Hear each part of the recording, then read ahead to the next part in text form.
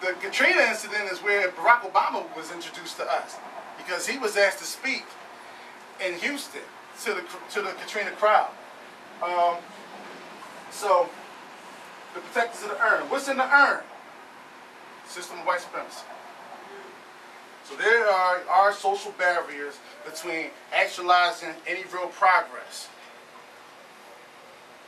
and us getting past the chains of white supremacy. What did Malcolm say about this? Historically, the black man has been the white man's best defense lawyer. We're going to talk about how that comes to play now, because there's some incidents that occurred recently. All right? But yeah, you know, although you could be a part of the boule and you could do all these different things, the system of white supremacy will never allow a black man to seat at the table. You can sit at their feet as their pet. You can be used and utilized as one of their tools. Jay-Z. You guys remember about 4 years ago it was announced that Jay-Z was purchasing the New Jersey Nets and they were moving to Brooklyn? Jay-Z was the owner. He was put out front as the owner of the Nets. You guys remember that, all that propaganda? You remember? See, what they didn't tell you is Jay-Z's face was used. I'm going to tell you, I'm going to get into that. What happened was, after the Nets moved to Brooklyn, they built the Barclays Center, right? When the owners had a shareholders meeting, they said, listen, calm down, Jay-Z has no controlling interest in this organization. He is just a faceplate, somebody who has a minor interest. He has no clout in this company. Jay-Z had to go on record and say, I can't believe they said that my contribution didn't matter that much. I'm hurt. But what you didn't hear about was how Jay-Z was used to gentrify Brooklyn. All those black homeowners, those poor black homeowners, were forced out of their homes to build that Barclays Center. But you didn't understand. That's the dude who owned it. Okay, see? Is Jay-Z in there anywhere? In Forbes magazine? So he got a nigga wake-up call. And that's what he called it. Yo, pump your brakes. You don't sit up here with us. Get down there and eat your bowl of kibble. Be glad I let you in the house. Happened to Jay-Z twice. Jay-Z said, guess what? I'm going to shake the game up. I'm going to get into this sports agency thing where I'm going to represent the players. NFLPA came out with a Jay-Z rule. If you don't have a college degree, you can't represent anybody. Why do I bring up this Jay-Z nigga call, the nigga wake-up call? Why do I bring that up? Because these are the tools that the system of white supremacy puts in play anytime one of us gets out of line. This is a get back in line tactic. Know your role tactic that's used. And anybody who thinks that as a black man in America that you could rise and become immersed and a part of the system of white supremacy, you will never live up to that standard. Never. Because they don't want you there. They want us dead. And that's real talk. And I'll get into the whole situation about race. Because the whole situation with race really is a social construct by the top 1% of the world's earners. Top 1%. But the problem is, middle-class white America is buying into a hook, line, and sinker. And I'm going to show you evidence of that. I'm going to show you evidence of that a little later on. So we have right here the Spin Master, Bill O'Reilly, talking about what's going on in Chicago, right? Talking, he's arguing down he's gathering all the so-called black leaders, and he's gunning them down left and right. With 94% of all black murders are committed by black people. Well, you think that might have something to do with the fact that most black people live in the same areas? There's only like 10 pockets of black people, high concentrations of black people in the whole country. And they're overlaid in poverty. Controlled poverty. But you know 86% of white victims were killed by white people too? I can go on and on. 70% of sexual offenders in jail right now are white men. So you see somebody in a hoodie, he's a white guy, you know, hey, you know, I mean, if you see a black kid in a hoodie, he might rob you. See a white guy in a hoodie, he might rape you. Now think about that dynamic if that was played. Now I'm not saying it has any footing, but I'm just saying how we could have spent the media, how the information could be spent.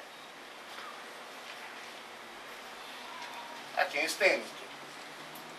I hope he gets a copy of this DVD and calls me to his show.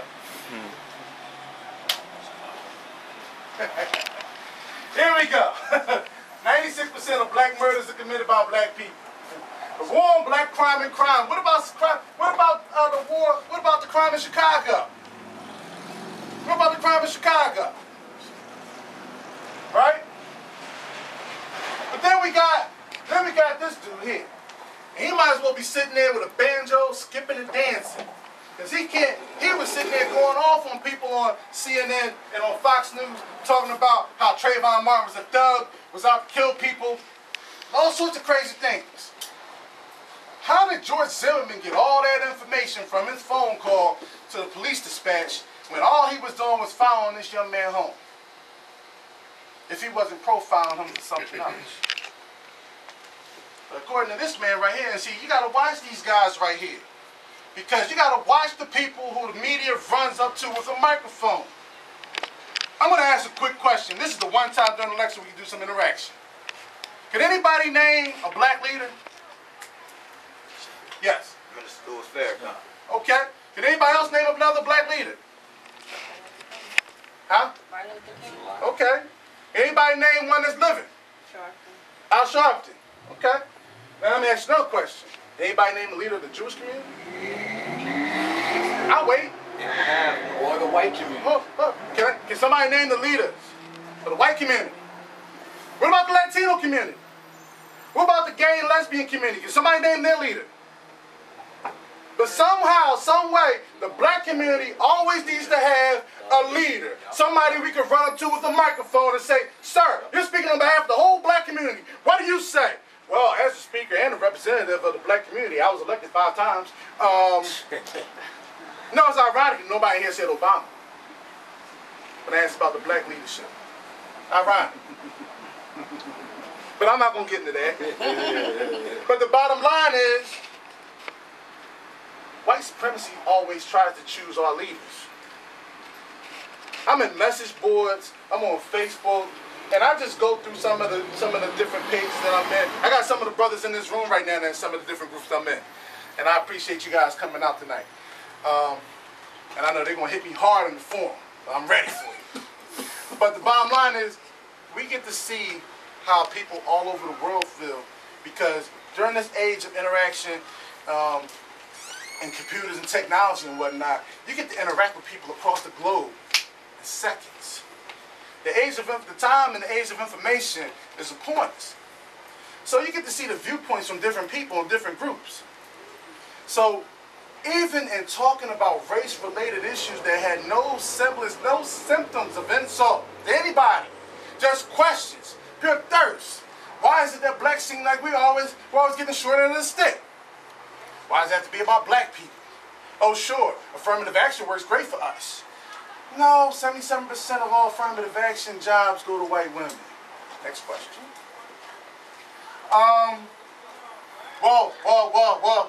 Well, you don't have to be black to get profiled. I walk around in a hoodie, ripped up clothes, and things like that all the time. Well, you're profiling yourself, and you're mad at me. But the bottom line is, you get to see the perspective from the other side. And what we got right here? This out.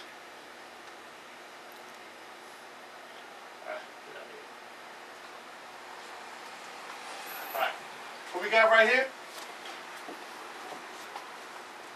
is we have white man's secret weapon. We used to think it was the white woman. No, it's Uncle Tom.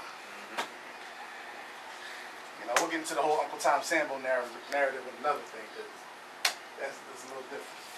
Meanwhile, in America, While people are trying to say that all blacks are criminals and things of that nature. The Declaration has been passing the values and lives of young black men. Jordan Davis' case is coming up. You know what happened to Jordan Davis? Jordan Davis was hanging out with his friends in the back of the SUV. They happened to be at the gas station at the wrong time with the wrong angry white man. He told them turn their music down. Jordan Davis said turn the music back up. Oh, you one of them uppity niggas. Okay. Let off like 5 or 6 shots into the back of their car. Left, had dinner, went to a wedding, and was on his way out of town before the cop pulled up to him because people traced his license plate number. Yep. Everett Gant was sitting he was outside with a group of kids. A white man yelled, started calling them all kinds of niggas and spooks and coons and things of that nature. He approached the man. Listen, can you please stop being disrespectful to the kids? Oh, what? Went in the house, shot him in the face. Closed the door, proceeded to cook and eat dinner, called the cops, and was upset that the police officers showed up to arrest him. When the police officers arrived at the scene and told him he was under arrest, you know what they said? You know what he said? What? I only shot a nigga. Darius Sims. His death is caught on video by the killer. You see this young man taking the trash out.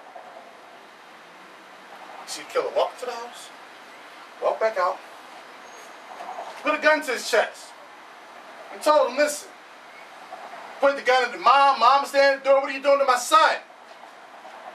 I'm going to teach you a lesson for sending people to break in my house and steal my guns. Well, we didn't steal your guns. Pow. He would have shot him more than once, but the gun jammed on him. Now he's been convicted. His killer's been convicted.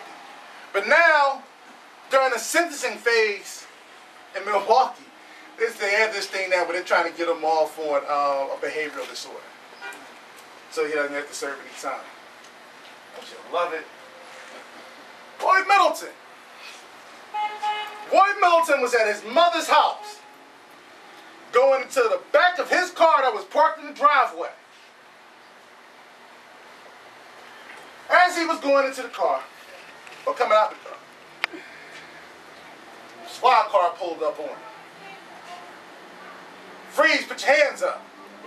He said, man, it must be a joke. I'm just getting something out of the car. Jumps out the car and got lit up. He survived, but got lit up.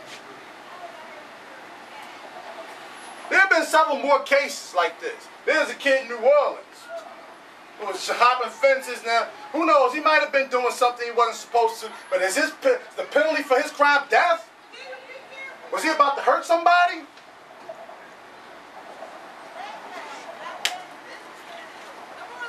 So let's take a closer example.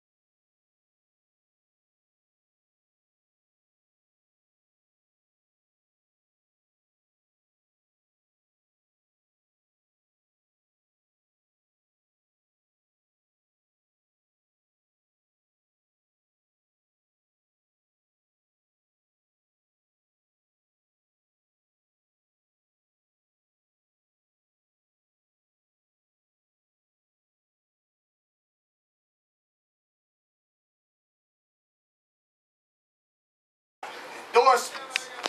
He had trust funds set up for him. You guys like Chick-fil-A?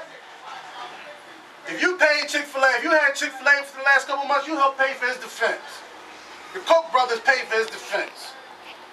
And if you had some Chick-fil-A, if you had some, what's their products in the store? Their paper plates, and if you used any of those things, you helped pay for George Zimmerman's defense.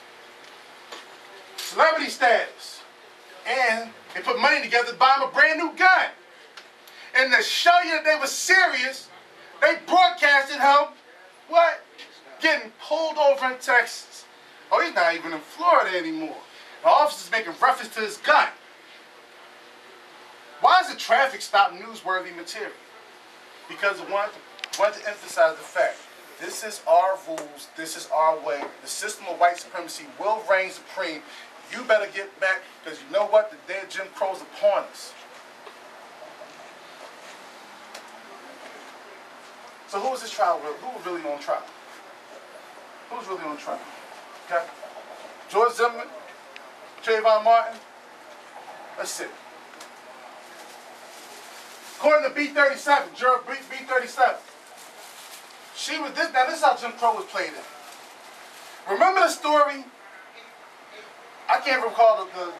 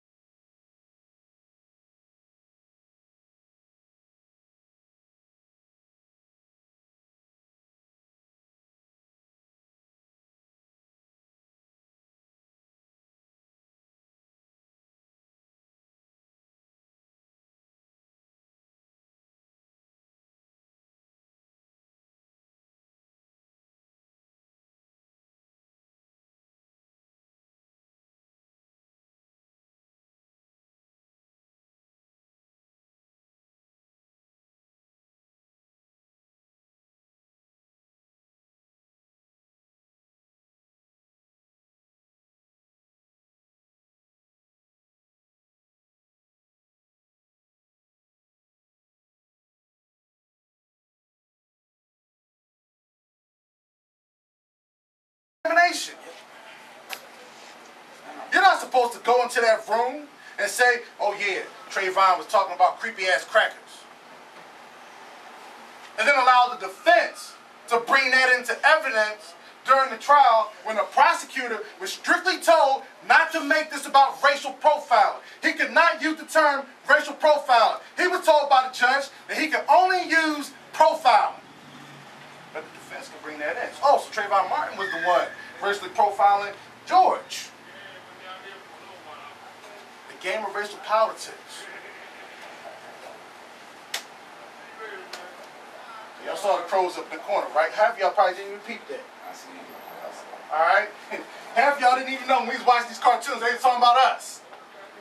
This is Jim Crow. Didn't even know. Racist cartoons of Walt Disney and Bugs Bunny and Warner Brothers put forth. I used to have a 3-hour tape. My sister will tell you. I used to have a 3-hour tape of back racist cartoons that was produced by Walt Disney and produced by the Warner Brothers. 3-hour tape. This was back in like, this had to be back like the early 90s when I had that tape. So who are they describing at the trial? Dangerous. Let's think about this. Hoodies.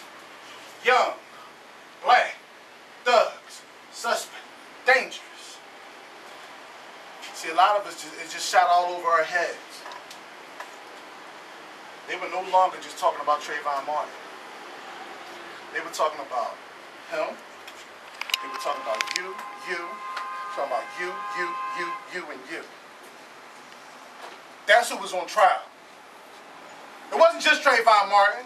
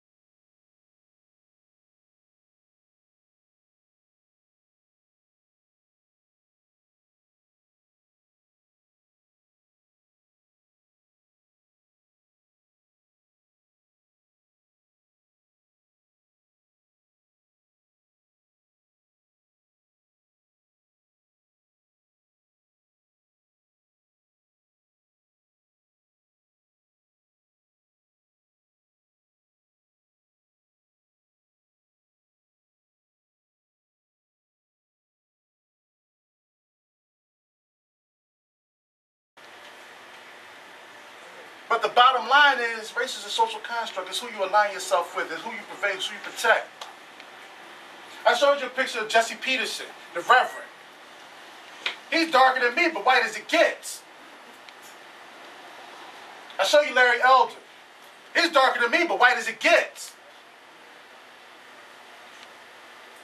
It's a social construct. It's who you align yourself with. So when George Zimmerman saw Trayvon Martin was what white supremacy told him he represented a threat. And when he represented this threat, I am in my right to put these people in their place. Because I align myself with the systems and the tools of white supremacy.